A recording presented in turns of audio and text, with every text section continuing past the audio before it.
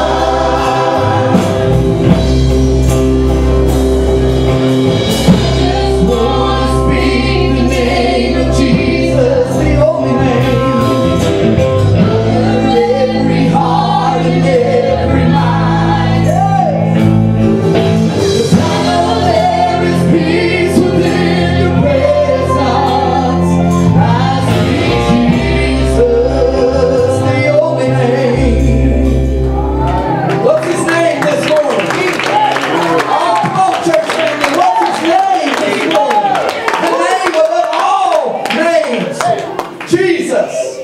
We can worship our way back to our seats. I don't know about y'all, but there's something about when I start calling on that name Jesus, that there's a fire that begins to build on the inside of me. And I'm thankful for that this morning, Sister Mama.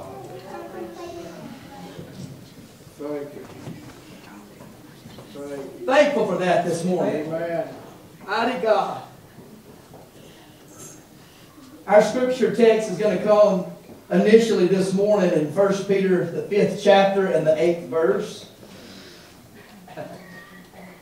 Be sober, be vigilant, because your adversary, the devil, as a roaring lion, walketh about seeking whom he may devour. The AMPC would say, be well balanced, be temperate, sober of mind, be vigilant and cautious at all times. There's that all times again. At all times.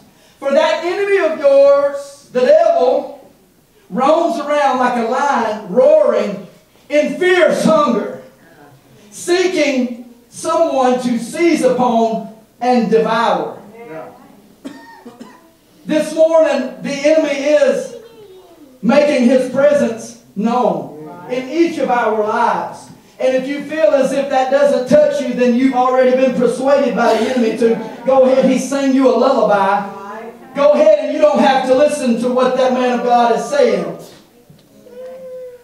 And our bishop is going to pray over the message. Lord, we thank you today. Lord, in your name, Spirit Jesus. God that's in this place. We thank you, God, for those that have gathered to hear your word today. And God, we ask that you just anoint the messengers today. Anoint our hearts and ears to receive your word. Let your will be accomplished. We'll praise you for it in Jesus' name. Amen. You may be seated, but we're not going to be seated on God. You see, a little bit of study and research on an actual physical lion. The lion's prey is either larger or faster than they are. And I want you to think about that from a spiritual standpoint as well. But the lion's prey is typically larger or faster than they are. And I didn't know this until just yesterday. So they often work together in family units. Anybody know what a family of lions is called? Pride. A pride. Isn't that something?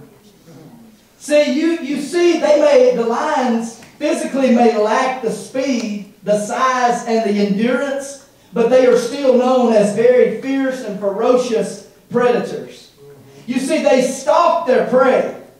They watch, they harass, and they intimidate their prey. Right. I want you to take that in from a spiritual standpoint as well. As the pride attacks, they cause their prey to panic and to divide and to scatter. Right. They panic, they divide, and then they scatter. Right. Can I tell you this morning that no matter the enemy's divisive, diabolical plan, we don't have time in this sanctuary to divide. Right. We don't have time in this place to scatter. Right. We've got to stick together this morning, Sister Tina. We've got to stick together, stand our ground, and fight together. Right. You see, it is in that natural sense with the lions that once panic strikes, the prey begins to disperse. The pride begins to take note of the weakest. They begin to take note of the weaker party. Their continual attacks eventually exhaust their desired weakened prey. They just keep on and on, Sister Aunt Faye, just approaching them and scaring them. Right. Let that sink in spiritually. Every time one of those fiery darts comes from the enemy, what do? When, for lack of better terms, and I know we've all heard that, when the shoe drops, how do you act? Is there a panic? Is there a division? Is there a scattering from God's house? Is there a scattering from God's people? Come on. Bless him, Lord. You see that when they discover which one is the weakened prey, the weakest link in what they're looking for, the lion begins to pounce. The prey is knocked off balance. Again, church family, I want you to let that sink in spiritually. That's the way the lion works. He knocks you off balance. He drags you down. Anybody ever been there before? The enemy has dragged you down. And he kills with a bite to the back of the neck or the throat. And just bear with me just a few moments because we're setting a little foundation here about a lion. It is believed that lions need anywhere from 11 to 15 pounds of meat daily. Brother Jordan, that's a lot of meat. Per lion, that's a lot of meat.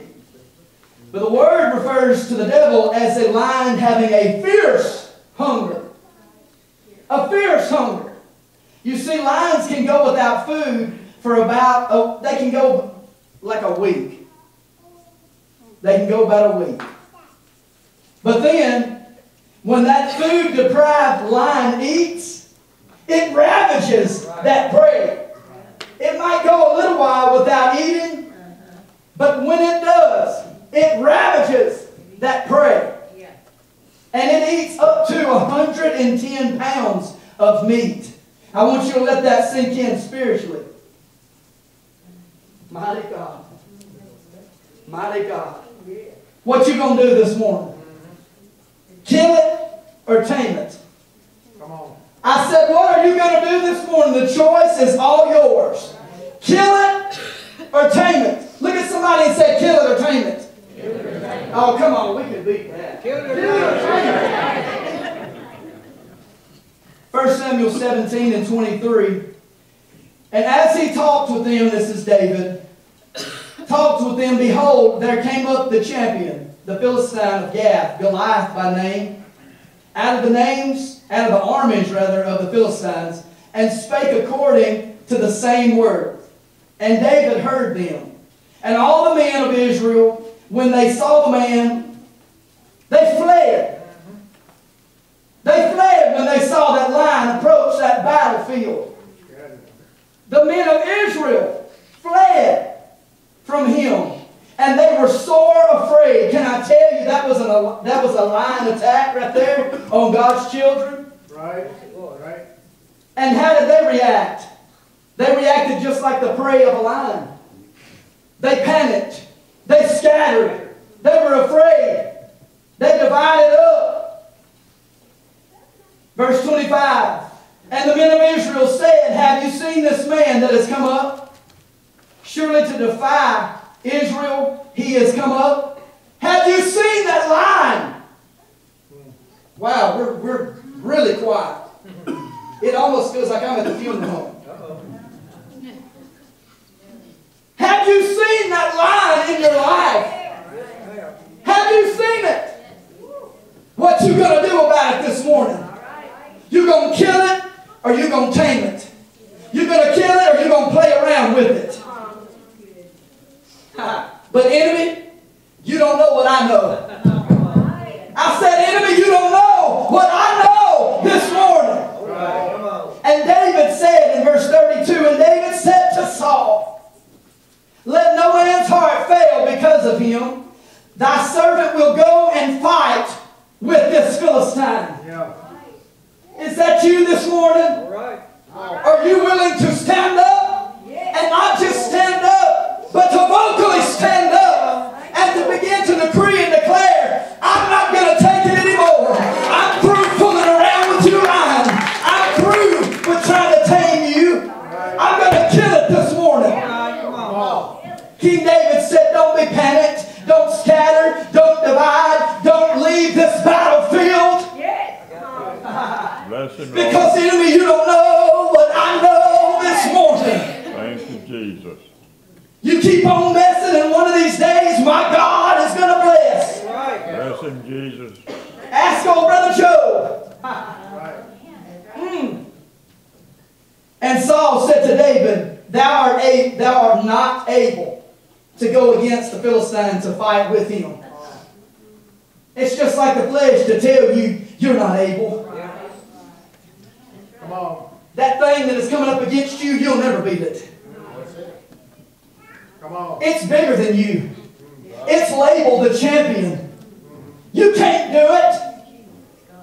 It's funny to me that it's normally the people that are on that sideline not doing anything that can tell you you can't do it. Can I tell you this morning you can do it? Mighty God, kill it this morning. Oh, Brother Saul, you weren't there. Oh, Brother Saul, you didn't experience what I experienced.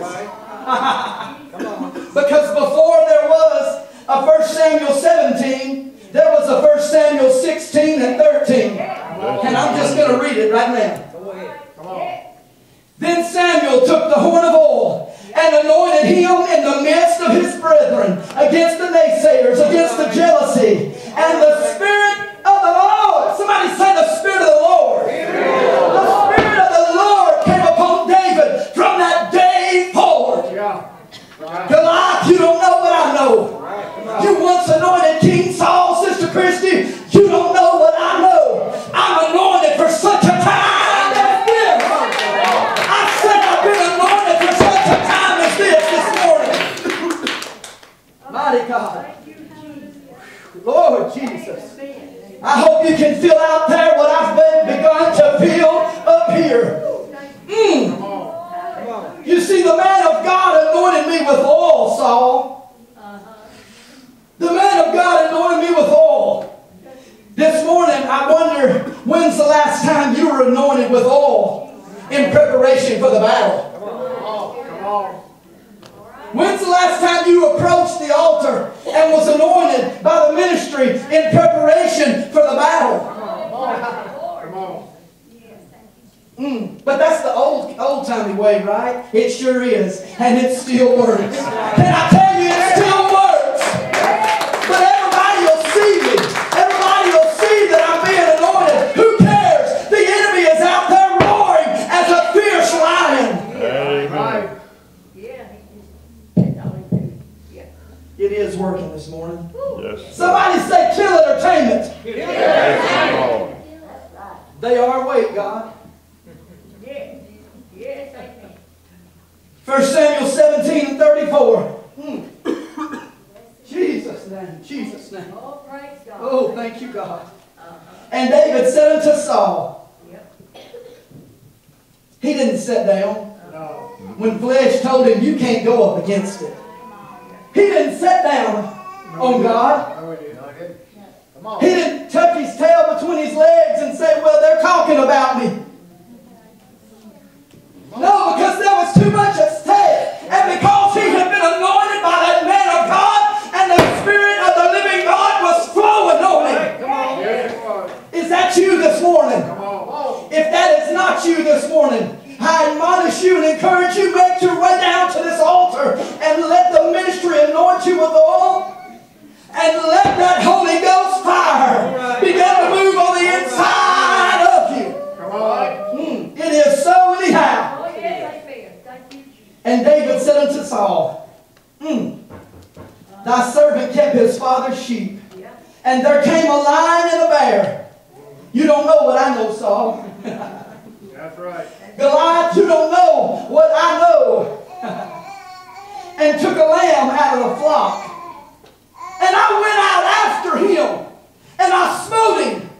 I killed him, and delivered it out of his mouth. And when he arose against me, I caught him by his beard, I smote him, and I slew him.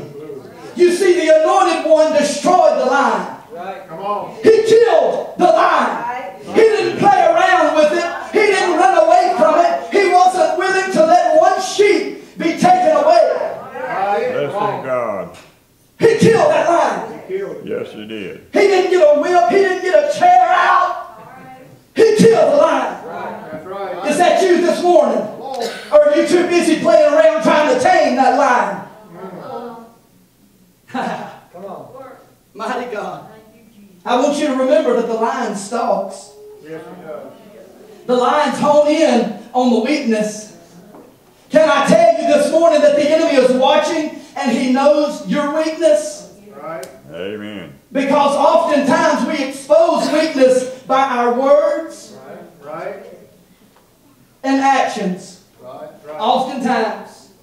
But you know what this morning, Black Zion Pentecostal Church? Maybe it's time to rise up against the enemy and declare, for it is written, my grace is sufficient for thee, for my strength is made perfect in weakness this morning. You don't know what I know, enemy. I've come here this morning to kill it all, not to play around with it this morning. Come on. Man. Mighty God. Praise the Lord Jesus.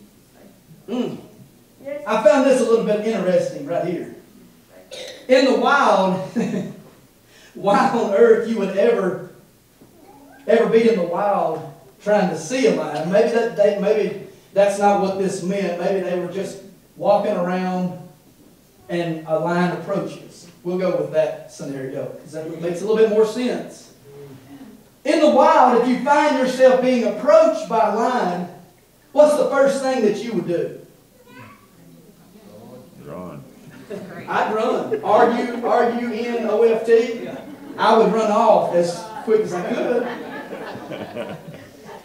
And I've read that will definitely prompt an attack by you running.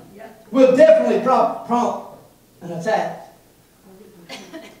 And this is not Ben, and this is not the Bible right here. This is a person that researched a lion attack, various ones. And I found it very compelling in our walk with God. The very first thing that they admonish you to do and encourage you to do when a lion approaches you to attack you is to stand your ground. Continue facing the lion with clapping hands and shouting. Come on. And waving your arms around to make yourself look bigger than that lion that is approaching you. When's the last time you came into this sanctuary when that lion was attacking you and you said, I'm going to clap my hands, I'm going to do my dance, I'm going to wave my hands. So from now on, when you see me up here waving my hands, maybe, just maybe, I sense a lion approaching. I've just got to wave my hands because I've got to appear bigger than what is against me, because I am. Because of the Spirit that abides in me. Come on. Jesus' name. Kill it or tame it this morning. I said kill it or tame it this morning. Verse 43, the Philistine said unto David, am I a dog? Be careful what you ask. And thou comest to me with staves? And the Philistine cursed David by his gods. And the Philistine said to David, come to me, and I will give thee thy flesh unto the fowls of the air, and to the beasts of the field. Then said David to the Philistine, thou comest to me with a sword and with a spear. Lion, you come to me with that bad attitude. Lion, you come to me with your agenda. Come on. Come on. And with a shield. But I come to thee in the name of the Lord of hosts. This morning, I have come here to preach the message. I have come to kill that lion this morning. Thank you, Jesus. It matters not to me how hungry you are for my soul. It matters not to me how hungry you are for the souls of my family and the souls of my church family. I come to you in the name of the Lord. I've come here to kill it off this morning. I'm fed up with trying to tame it down. I'm not called to be a lion tamer. That's right. That's right. Mighty God. But I come to thee in the name of the Lord of hosts, the God of the armies of Israel, whom thou hast defied. This day, somebody say this day. This day. This day is a new day. New day. It's a brand new day with a brand new message, with a brand new authority, with a brand new anointing. If you've never been anointed before the day is out, before this service is out, I encourage you to come on up. All right. Try it, you will like it. This day will the Lord deliver thee into my hand, lion. And I will smite thee, and take thine head from thee, and I will give the carcass of the host of the Philistines this day unto the fowls of the air, and to the wild beasts of the earth, that all the earth may know that there is a God in Israel. Can I tell you this morning that there is a God right here at Right Zion Pentecostal Church? And His name is Jesus. Amen. Amen. When's the last time you were anointed in preparation for the battle? When's the last time you let your inhibitions down and you said, you were humble enough, I don't care what I look like. I don't care what I look like coming up.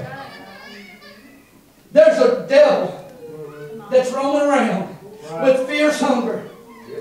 Our bishop put it this morning, God is fixing to come back. He's fixing to come back. Are we doing our part by killing off the lions this morning, or are we just coping with them and taming them?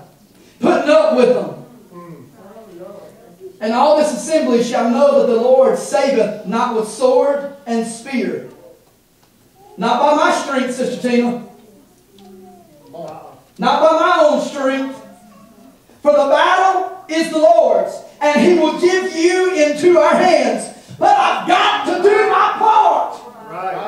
I've got to do my part this morning.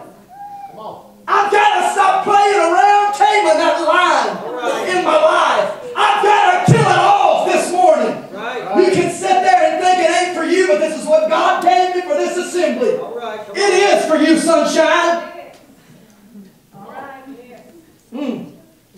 You see, the one that had been anointed with oil by the man of God, the Holy Ghost, began to flow.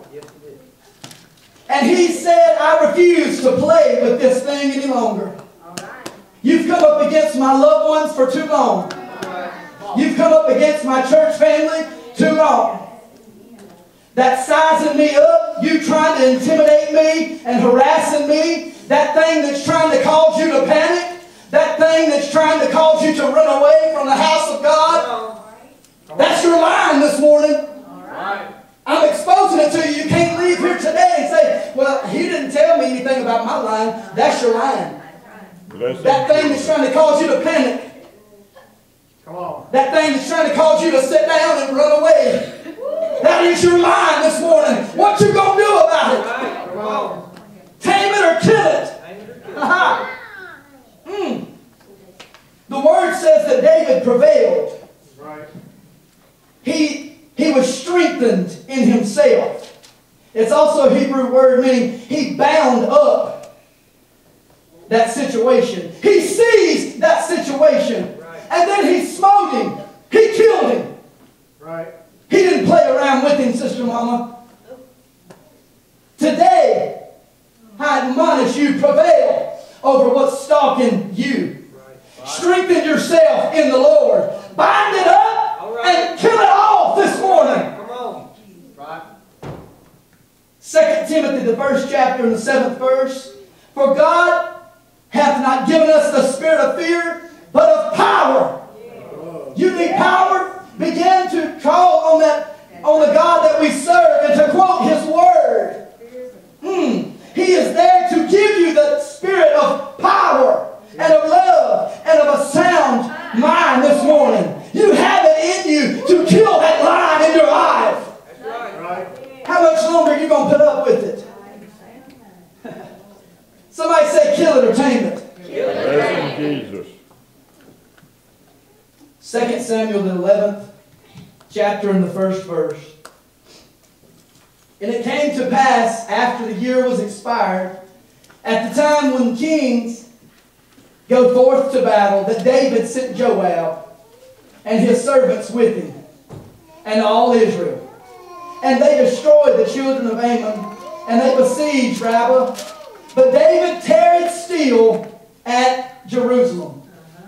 Tarried still is a Hebrew word, yashab, meaning to sit, to remain, to dwell, to ease self, Brother Jordan.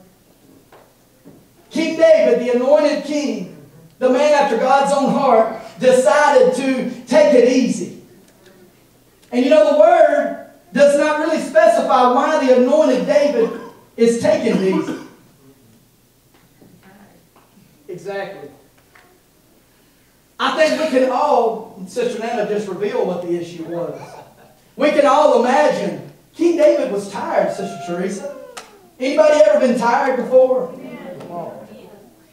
For years, he's been fighting tooth and nail against an enemy that was not even really supposed to be an enemy. An anointed brother in Christ. Wives, children, and possessions were stolen.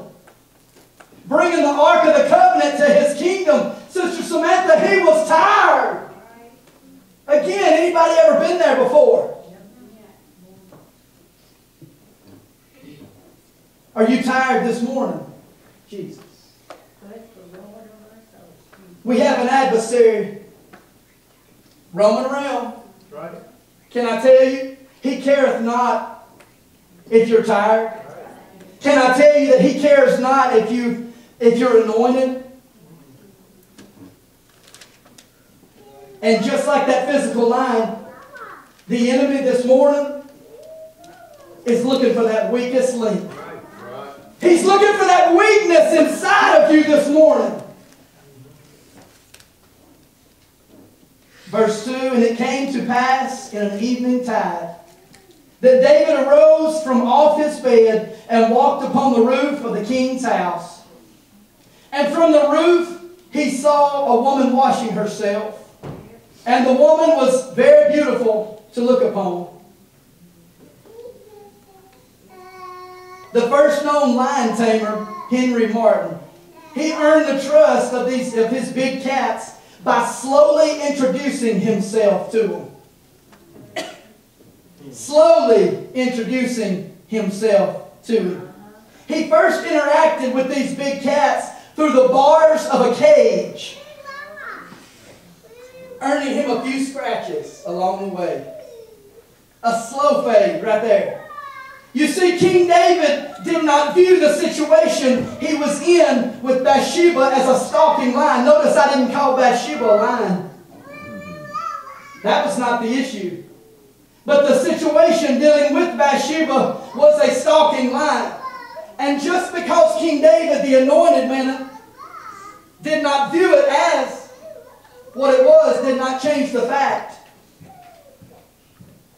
This morning, what do you fix your eyes on when you're taking it easy?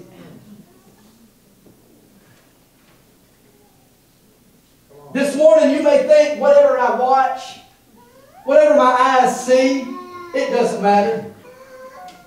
Whatever I'm listening to going down the road, whatever comes in my ears, it doesn't really matter. Can I tell you this morning, kill it or tame it? I exposed that enemy this morning in your life. Kill it or tame it. What lion, I want you to ask yourself this morning, what lion have you slowly introduced yourself to? Just because you don't view it as a lion does not mean that it is not a lion. To tame the lion, you have to get familiar with the lion. You have to spend time with that lion, Brother Zach. Where is your time spent? Come on. Where is your time spent? Brother Baldwin said it this morning in Sunday school class that he likes to feed on the spiritual. Because whatever dog you feed the most, what do you fix your eyes on this morning? What do you fix your ears upon this morning? That the enemy says, oh, there's nothing wrong with it. Let loose just a little bit. Let this go. Let that go. Can I tell you that this is not a time for that? Because there is an enemy on the loose. And he wants you. He wants every one of you, even the ones that are not paying any attention to me right now. He wants you. Yes, you. He wants you. You can't leave this place and say, well, that didn't hit me. He wants you this morning. Kill it or tame it. Right. The choice is yours. Right. Even the people that seem to have it all together spiritually, he wants you too. Yes, he does. We've got to stay on our knees just as much because he wants us as well. Verse 3. And David sent and inquired after the woman, not knowing that this was a stalking lion situation. He inquired after the beautiful woman, and one said, "Is not this Bathsheba?" You see, that was a voice of reason right there. "Is not this Bathsheba, the daughter of Elam, the wife of Uriah the Hittite?" And David sent messengers. And he took her.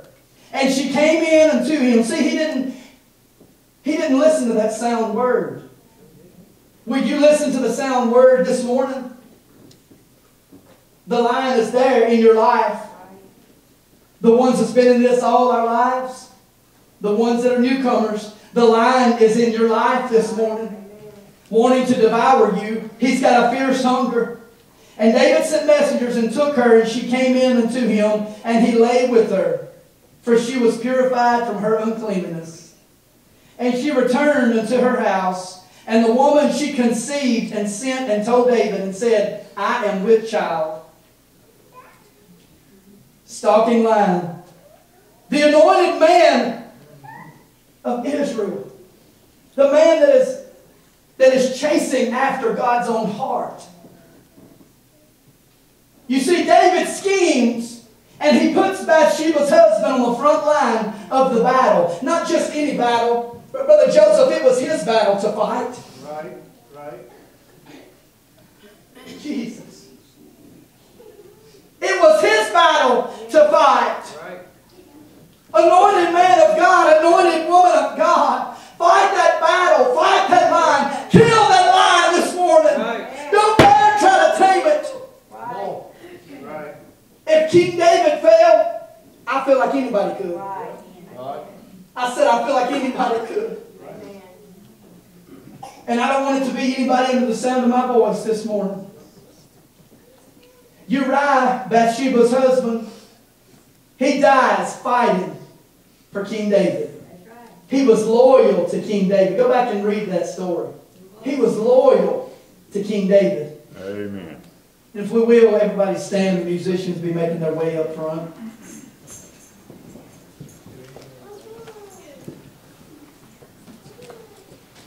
Somebody say, "Kill it or tame it" this morning.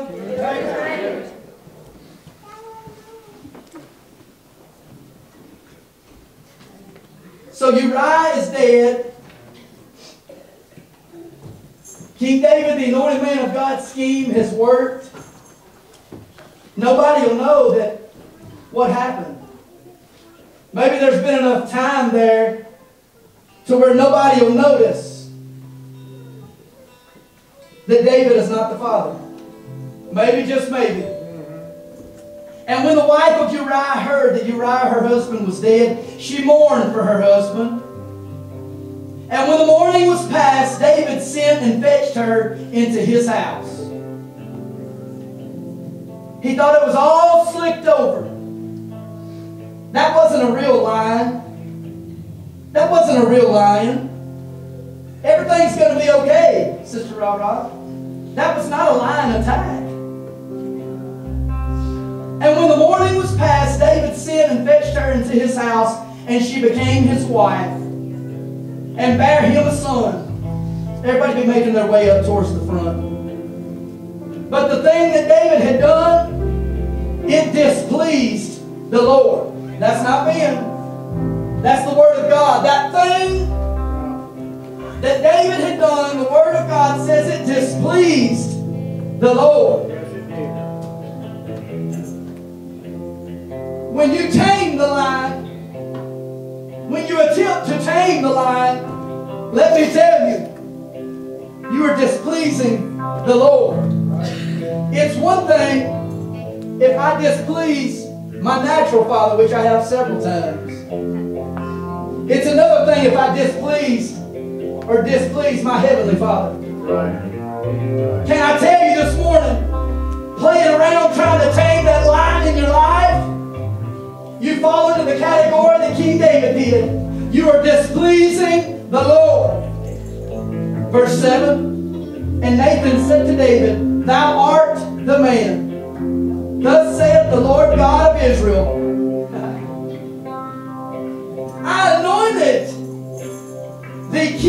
over Israel.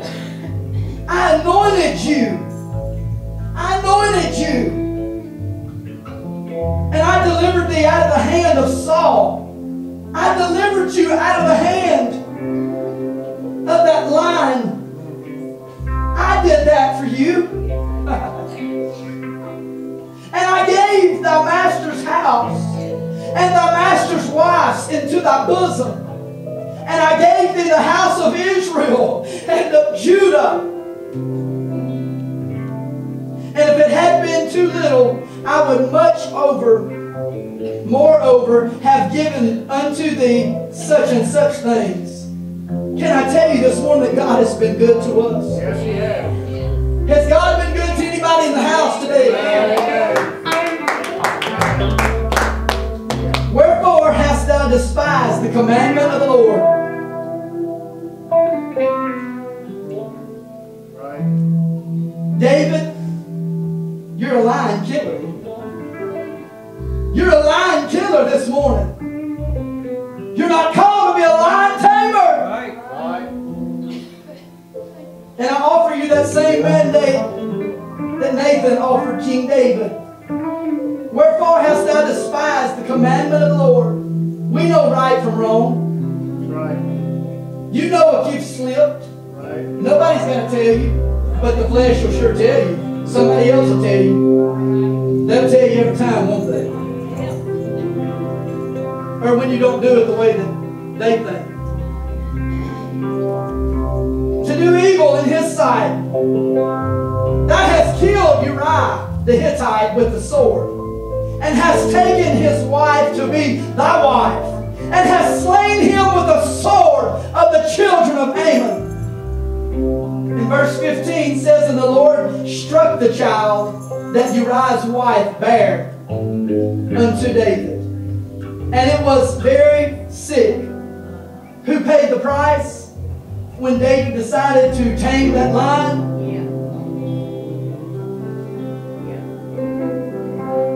For one, that innocent child paid the price. For two, that innocent, well, kind of innocent mother probably didn't have a choice in the matter.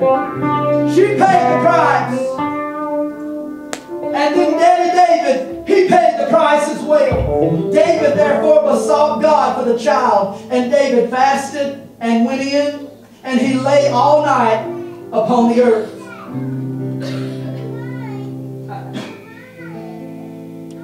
Famous lion tamer Gunther Williams, he was quoted as saying that a wild animal is like a loaded gun. A wild animal is like a loaded gun. It can go off at any time. Can I tell you today that there is coming a day when that thing, that lion situation that you've grown familiar with, that you think that you got tamed down, that lion situation in your life is going to turn on you. No matter how much time and energy and effort you put into it, into trying to tame it, and calling it your pet, and I've got this under control. You see, you may think that you've got that sin under control this morning, but can I tell you this morning that it is like a loaded gun? No matter how close you are to it, it is like a loaded gun ready to go off at any given point in your life this morning. No matter how on fire you are for God. King David was anointed, don't forget that. And he slipped. I encourage you this morning to approach this altar. Mighty God, approach this altar and kill off those lions in your life. Kill off the things that are trying to make you panic and scatter and run away from God and God's children. Stand up and fight against it this morning. Stand up and fight against it this morning. In the closing song, I'm going to go ahead and open